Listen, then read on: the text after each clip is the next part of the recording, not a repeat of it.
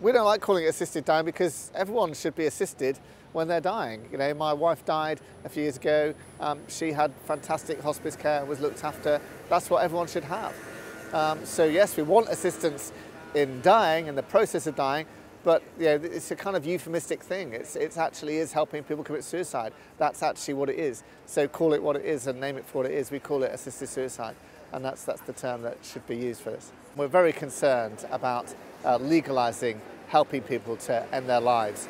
The experience of other countries, as shown in the various stats here, is that once you start legalising assisted suicide, people feel a pressure to die. They're offering euthanasia to people who are disabled, to requesting a ramp to get into their house, or requesting finance for a proper housing. They get offered euthanasia because the attitude of society changes from life is sacred, life needs to be preserved, to saying, oh no, you know, some people, it's worth ending their lives. Some people have a duty to die. Some people are better off dead. And so, you know, we want to protect lives. What we're saying is care, not killing. If somebody is stood on a bridge wanting to commit suicide, you don't say, oh yeah, let me help you off the bridge. No, you say, you know, try and talk them out of it and say, no, please don't do it, you know, and care for them. And that's what you should do with anybody who wants suicide at any point in their lives. And you know, once they've done it, there's no way back.